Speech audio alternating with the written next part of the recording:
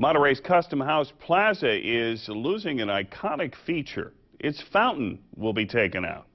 Action News reporter Caitlin Conrad is live in Monterey right now to tell us why. Dan, the city wants to start demolition on the fountain on Thursday. The plan is to make more room for events that are frequently held there in the plaza.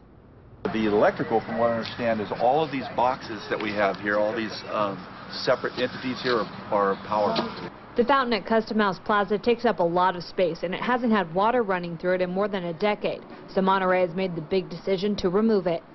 It is, because it has a lot of historical significance to a lot of people, a lot of memories associated with it, but the time for that fountain has come to an end, and it's time to move on to a bigger, brighter future for the plaza. Once it is gone, there will be more room in the plaza, which is frequently in use for festivals, and the neighboring Portola Hotel and Spa says this is a good thing. All the festivals that are out there that happen throughout the year, there's challenges in terms of trying to set it up and maximize that space. Once the fountain is gone, a temporary pavilion will be set up in its place to help accommodate events, while the conference center undergoes renovations. But a permanent plan hasn't been decided. Steve Wintry with the city says what is certain is that it likely won't be a feature that needs water.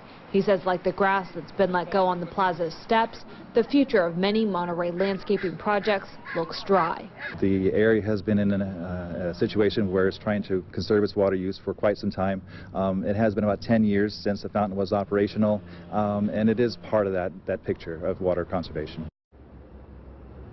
Removing the fountain is going to be a big project. It's connected to the top of Lighthouse Tunnel, so they're going to have to close the tunnel next week. It'll happen on the night of the 16th through the morning hours of the 17th there in Monterey. Dan? All right, thanks very much, Caitlin. They also say that while they're actually doing that part of the tunnel, there's some other repairs that they wanted to do in there as well. They'll get to those at the same time.